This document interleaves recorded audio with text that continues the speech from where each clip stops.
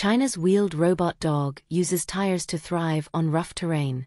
Unitree's wheeled robot dog walks and navigates rough terrain. The bot can lock its wheels into walking mode, traverse rough terrain, stairs, and even balance on its front legs. The Go2-W is an all-terrain variant of the Go2 series, with motorized wheels instead of padded feet.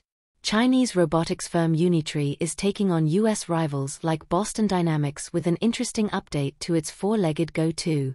In a new video shared by the company on YouTube, the new wheeled bot appears to be a bit more aggressive against its non-wheeled counterparts, appearing to be faster in a side-by-side race.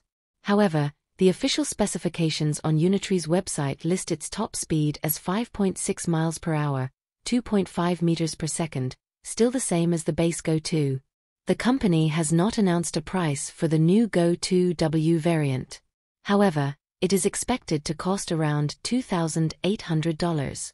The four-legged robot's wheels have 7-inch pneumatic tires that can be locked for static maneuvers like climbing stairs.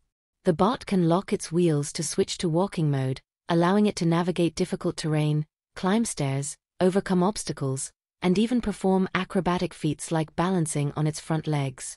It navigates its surroundings using super wide-angle LiDAR and wide-angle view cameras, providing precise obstacle detection.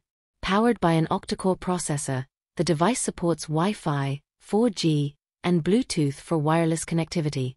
The bot is equipped with a 15,000 mAh battery that provides up to 4 hours of runtime on a single charge and supports fast charging for quick top-ups.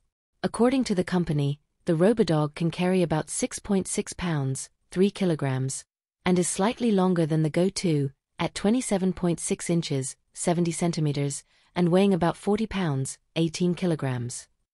It has front lighting for night operations and likely includes a voice function similar to the natural language GPT engine used in the non-wheeled version.